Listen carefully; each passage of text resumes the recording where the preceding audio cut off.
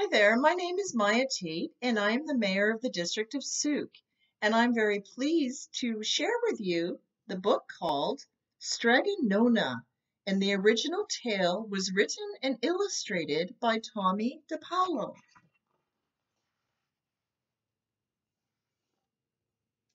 It was published by Simon & Schuster Books for young readers in New York, London, Toronto, Sydney, and New Delhi. And it was first published in 1975. The dedication is for Franny and Fluffy.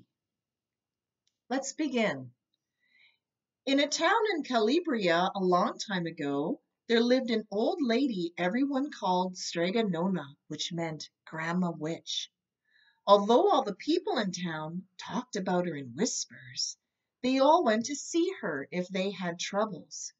Even the priest and the sisters of the convent went because Strega Nona did have a magic touch.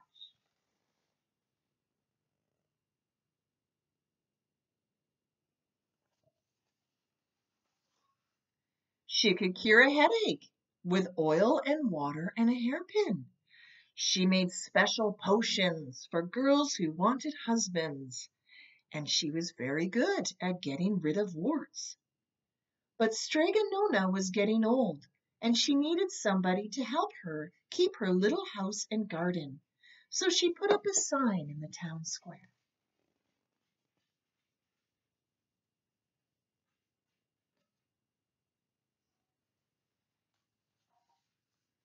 And Big Anthony, who didn't pay attention, went to see her. "Anthony," said Strega Nona, "you must sweep the house and wash the dishes. You must weed the garden and pick the vegetables. You must feed the goat and milk her, and you must fetch the water. For this I will give you 3 coins and a place to sleep and food to eat." "Oh, grazie," said Big Anthony. "The one thing you must never do," said Strega Nona, "is touch the pasta pot. It is very valuable, and I don't let anyone touch it." "Oh, see, yes," said Big Anthony.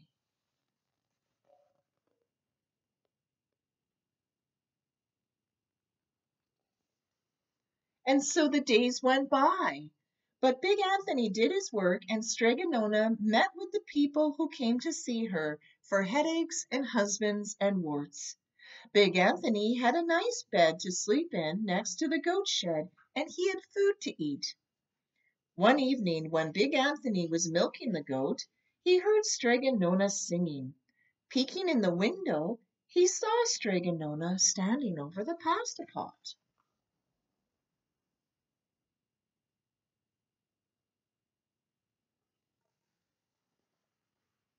She sang, "Bubble, bubble, pasta pot. Boil me some pasta, nice and hot. I'm hungry and it's time to sup. Boil enough pasta to fill me up." And the pasta pot bubbled and boiled and was suddenly filled with steaming hot pasta. Then Strega Nona said, "Enough, enough, pasta pot. I have my pasta nice and hot. So simmer down, my pot of clay, until I'm hungry another day." "How wonderful!" said Big Anthony. "That's a magic pot for sure."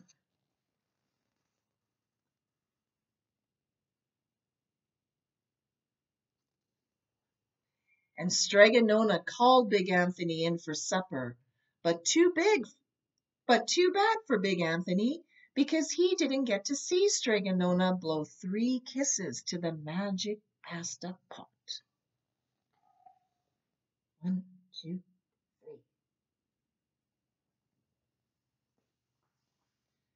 And this is what happened. The next day, when Big Anthony went to the town square to fetch the water, he told everyone about the pasta pot. And naturally, everyone laughed at him because it sounded so silly. A pot that cooked all by itself?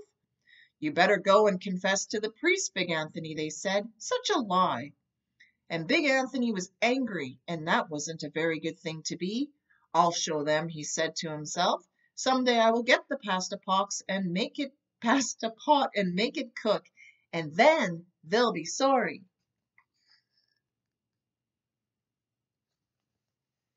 That day came sooner than even Big Anthony would have thought, because 2 days later Strega Nona said to Big Anthony, "Anthony, I must go over to the mountain to the next town to see my friend Strega Amelia. Sweep the house and weed the garden, feed the goat and milk her for your lunch. And then there is bread and cheese in the cupboard.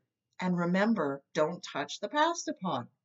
"Oh, yes, yes, Strega Nona," said Big Anthony. But inside he was thinking, "My chance has come."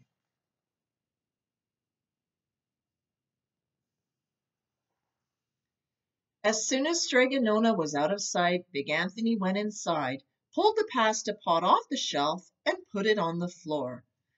"Now, let's see if I can remember the words," said Big Anthony.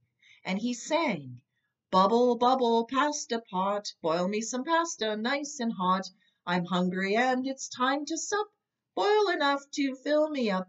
And sure enough, the pot bubbled and boiled and began to fill up with pasta.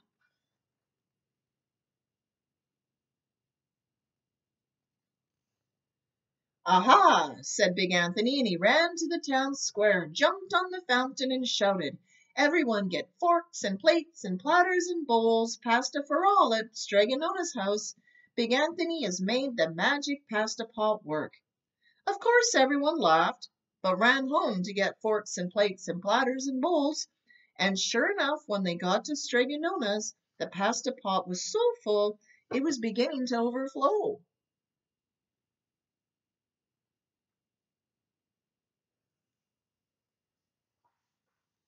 Big Anthony was a hero. He scooped out pasta and filled the plates and platters and bowls. There was more than enough for all the townspeople, including the priest and sisters from the convent. And some people came back for 2 and 3 helpings, but the pot was never empty.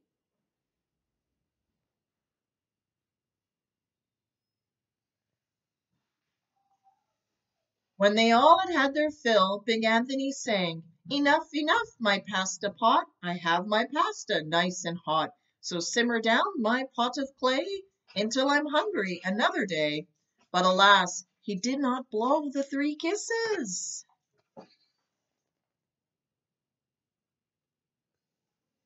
He went outside, and to the applause of the crowd, Big Anthony took a bow. He was so busy listening to compliments from everyone, he didn't know that the pasta pot was bubbling and boiling, until a sister from the convent said, "Oh, Big Anthony, look!" And pasta was pouring out of the pot all over the floor at Strega Nona's and was coming out the door.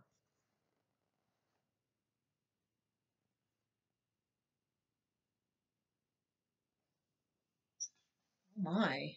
Big Anthony rushed in and shouted the magic words again, but the pot kept boiling. He took the pot off the floor, but pasta kept pouring from it. Big Anthony grabbed a cover and put it on the pot and sat on it. But the pasta raised the cover and Big Anthony as well, and spilled on the floor of Strega Nona's house. Oh dear.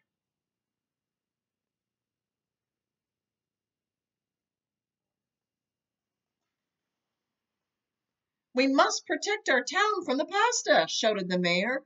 "Get mattresses, tables, doors, anything to make a barricade." But even that didn't work. The pot kept bubbling and the pasta kept coming.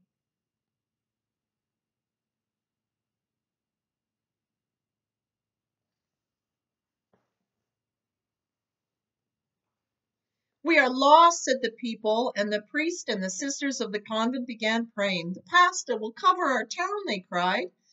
And it certainly would have, had Strega Nona not come down the road home from her visit. She didn't have to look twice to know what had happened.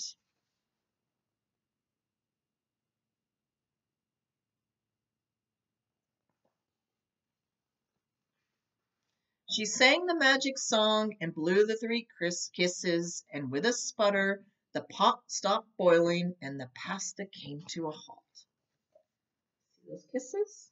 1, 2, 3. "Oh, Grazzy, thank you, Strega Nona," the people cried. And then they turned on Big Anthony. "String him up," the men of the town said.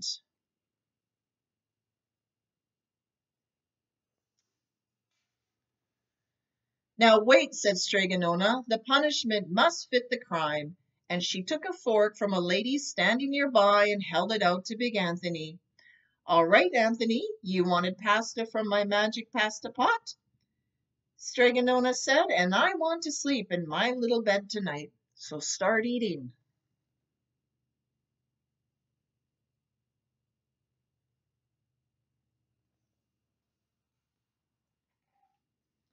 And he did. Poor Big Anthony.